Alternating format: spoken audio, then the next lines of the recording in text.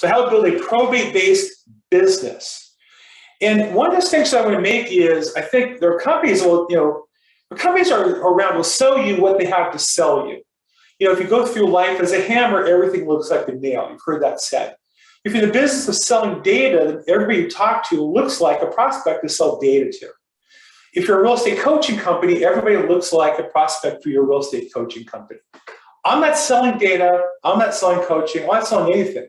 I love to work with you. If you have a property to sell, love to list it. If you need help, you're an agent, love to co-list it. If you need some help, you may need to list with me. I'm glad to help explain what you can do, give you some strategies.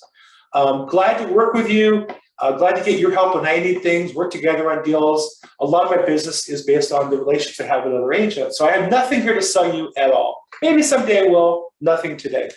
But so I want to talk about how you need to look at this as building your business. Now, get very clear on where you are in your process, and we'll get to that in a second. And today we're going to talk about how we can help you achieve those goals. First thing I want to say, and one reason I say this is this time of the year, a lot of companies have business planning programs. They either schedule them in December because it's a slow time, or they schedule them in January, encouraging you to run through the finish line. But what I would tell you is that business planning is not an activity, it's a process. It's something you have to always do some amount of, maintaining your plan. You have to write a plan, and then you have to update your plan, and that's a continual process. So I'll just share with you, I wrote my plan out when I relaunched my business 3 years ago.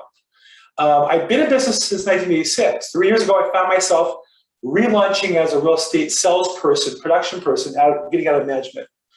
And I had to really think about where I'm going to be for the next 5 years. I was 60 at the time, and I want to have a 5-year plan to be able to exit the business and just be a full-time investor.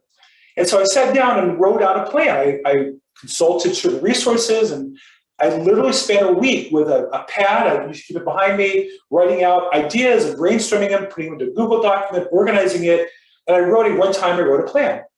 But what I do is every quarter, I update the plan formally. And all year long, as I get ideas, I add them into my plan. The rule I have is I don't change my business plan in between quarters. Meaning, if I'm committed to something like expired listings or for sale by owners or probate real estate, I'm going to give it 90 days. If I'm going to do it, I'm going to do it for 90 days. I might test it first. We'll get to that. That's called R&D. But if I'm going to do something, I'm planning to do it for 90 days. I'm going to monitor the results and see and give it time to grow and invest in it. But the planning process is a process, not activity. We all get interesting webinars and ideas. And then they'll say, we have to buy it right now. Well, you don't have to buy it right now. You can put it into your plan, and then once a quarter review, and maybe add that somewhere down the line. But you can only do that if you understand that business planning is a process, and really a constant process, not activity. And business planning is a tool for constant improvement. You're never going to write the perfect plan. The plan is for you to always get better and always get more productive and always get more profitable. And so that's the tool you're going to use to improve your business. So you're going to evaluate things. You're going to store new ideas, maybe to evaluate them, maybe to research them, maybe to test them. But you're constantly looking to improve things in any business. And think about it. It's only real estate where people do the same thing over and over again their whole career. Every business you go to is constantly remodeling, adding new products, testing new products, fast food places. They add tacos, they add hamburgers, cheeseburgers, all kinds of different variations on things, looking for something that customers appreciate better and bring more value to their customers. And so it's a tool for constant improvement.